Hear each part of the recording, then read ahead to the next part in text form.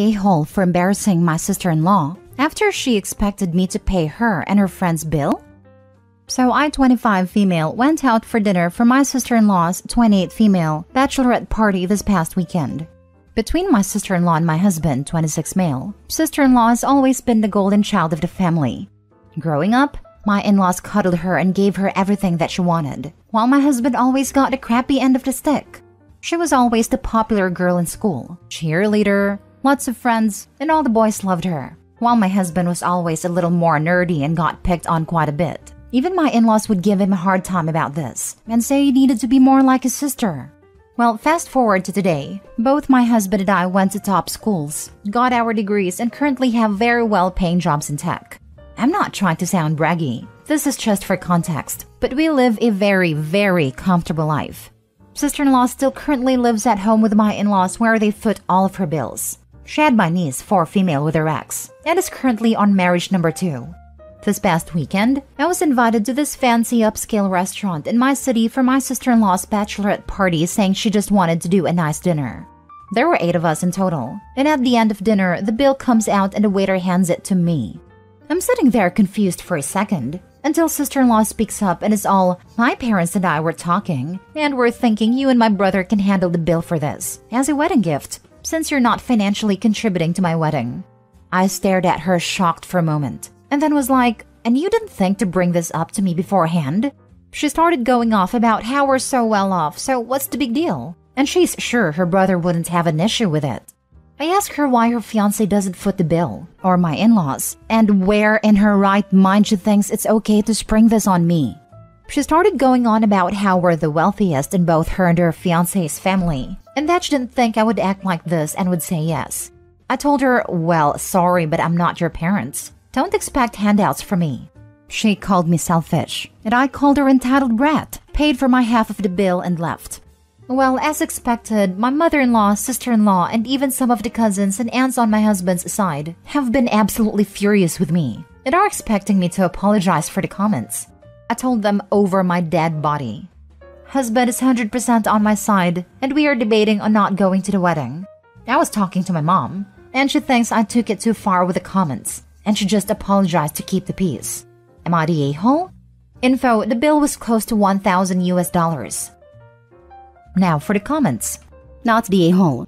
Don't apologize. No matter how much money you make, you are not expected to 1. Contribute to your sister-in-law's wedding, WTF. 2. Foot the bill for an entire bachelorette party that you are attending as a guest. 3. De-escalate her temper tantrum once she didn't get her way. The burden of payment for a bachelorette party usually falls on the maid of honor and bridesmaids, and arranged for ahead of time, or the bride. And a far more common occurrence is that everyone pays their own way but chips in for the bride so that she is taken care of. But again, that's settled way ahead of time. Not the a-hole. I guarantee you were only invited as a setup to try and make you pay. Don't go to the wedding. And I'd honestly consider how much contact you want to maintain with sister-in-law and your in-laws moving forward. It's clear they see you two as nothing but an ATM. They obviously splurged as much as they wanted as well, with the bill being close to $1,000. Not the a-hole. The fact of her springing that on you at the end is unconscionable. It'd be one thing but still questionable if they had approached you privately beforehand to see if you'd throw a dinner for them. It's another entirely to surprise you at the end of a dinner and expect you to pay for not only her, but 6 of her friends. Even more so that she did it publicly. My guess is, she wanted to rely on you acquiescing to social pressure to do it without a fuss. Also that she expects contribution from you for her wedding. If you were her parent, that's one thing. But as a future sister-in-law? This is so wildly entitled on her part, and on the part of the families backing her. Next story. Am I the a-hole for refusing to share my family's cookbook with my half-sister? My mom's grandma started a cookbook before she had kids. My grandma inherited it off her when grandma started having kids, and then my mom got it before she had me. My mom gave it to me when she was sick. I was 7 at the time and died soon after. She told me to be careful with it, and that it was special to our family. A couple of years after she died, I learned my dad had cheated on her with his now wife, and that my half-sister was the product of an affair, and born before my parents' divorce was finalized. I was too young to realize when it was all going on. After learning this, I had a hard time being around my dad. I remember my mom being sad and it made sense why. I also learned that he had told my mom in a really cruel way. How I found out is, I eavesdropped on a fight between my dad and my maternal uncle and aunt and heard it all, including how much my dad hated how boring my mom was. I remained distant from him, his wife and my half-siblings ever since, and I have 2 more half-sisters and a half-brother. My dad decided to tell the oldest of my half-siblings about the cookbook. He mentioned how much I valued it and all kinds of stuff. She wanted to share it with me, to cook from it and to get right in it like I will someday. She pestered me about it, and every time I told her no. Then her parents would tell her more about it. In the end, she was upset and sobbing over being told no. I had told her it was something special from my mom's side, that I wanted to keep it private until I have children. That wasn't good enough, because she insisted we're family and she's my sister. My dad and his wife were angry with me. My dad's parents also told me I should have shared it with her, and that I'm being cruel to her when my mom isn't alive to care if the child born from the affair gets part of the book or not, but she could be closer to me because I share it with her. I don't really care about my dad nor his wife's opinion. I have no respect for them. They're pieces of trash in my eyes, but my grandparents and I always got along okay enough. Am I the a-hole? Not the a-hole. And give the book to your aunt or uncle for safekeeping. Before it goes missing, is destroyed or edited. Scan the pages and make yourself a working copy. Then put the original somewhere safe as a treasured heirloom. Maybe get a safe deposit box. I'm petty. I'd scan the pages but make some photoshopped alterations, which makes the recipes taste wrong/inedible. You'll know. But if they copy your book, they won't be able to reproduce them properly. Not the a-hole. But you need to hide that book somewhere safe because they will take it. If they're petty enough, they'll probably destroy the cookbook. The parents could make their own traditions, but they wanted to hijack OP's maternal family's tradition. Not an if, it's a for sure. There's literally no other reason for Dad to want this other daughter to have it, other than knowing it hurts Opie and his ex-wife. Literally, that is it.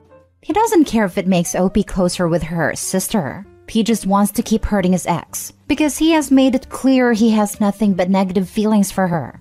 He called her boring and deliberately cheated on her as punishment for being so, and continued to use that as justification to others and why he hurt her. Opie's dad just wants to continue hurting a dead person and doesn't care if it hurts Opie too, because he probably hates Opie too for being connected to her mother. Dad just wants the other daughter to have it, because he probably convinced her to hate Opie and destroy it for fun when she does get it. Everything Dad is doing is on purpose to cause pain and hurt to someone who has been dead, and to Opie because she's an extension of her mother. Pretty pathetic that he's still trying to hurt a dead woman. Next story. Am I the a-hole for canceling my mother-in-law's phone plan so she can't let my nephew use it? Am I the a-hole here? Everyone around me says yes, but I feel super gaslighted by my husband's family right now. We are both late 20s with no kids. We added my mother-in-law to our cell plan a few years ago when we got married because she lives alone and didn't have a cell phone. My husband thinks it will keep her safer to have one for emergencies. At the time we added her for her phone and plan, it was around $20 extra per month. Plan costs have gone up and she got a nicer phone, so now it's close to $50 per month. Pretty steep the way the economy is, right? Anyway, my husband's brother has a young kid. He's 8. He's a nice kid, but not my responsibility. When I called my mother-in-law's cell phone a few days ago, my nephew answered. I asked him if he was at Grandma's house and if I could talk to her. He said no. He was at his house and Grandma's given him her cell phone to keep because his parents wouldn't get him one. My mother-in-law didn't tell me nor my husband about this, and I got pretty angry.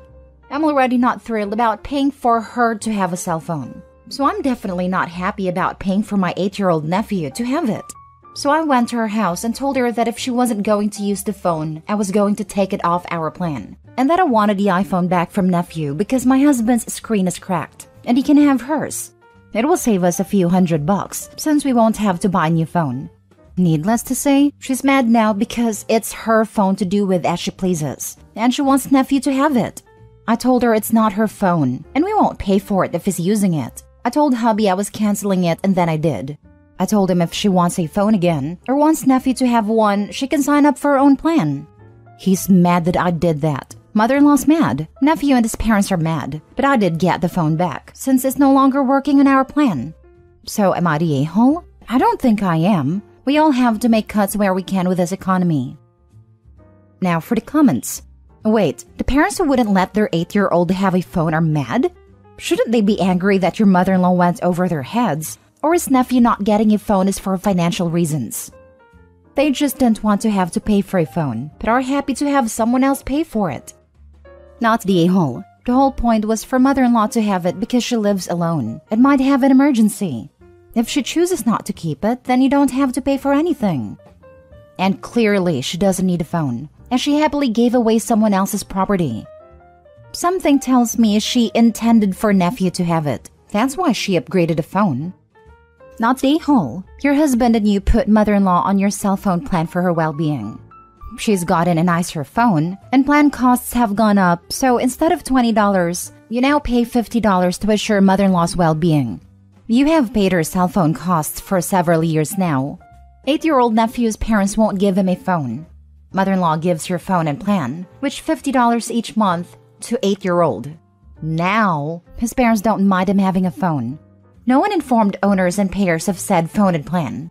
OP cancels plan and recuperates phone.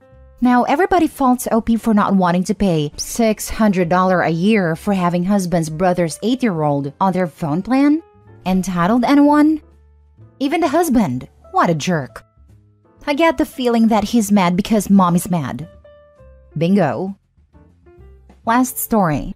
Am I the a-hole for ruining my son's sister's first birthday? My ex's new wife called me 3 weeks ago and said that she just realized her daughter's birthday was on my week. She asked me to please bring my son to the party or drop him off the night before and they'd bring him back the next morning. She was very entitled about it. She presented me 2 options when I don't have to do either. I said I would think about it. Then she got huffy and said he has to be at his little sister's party.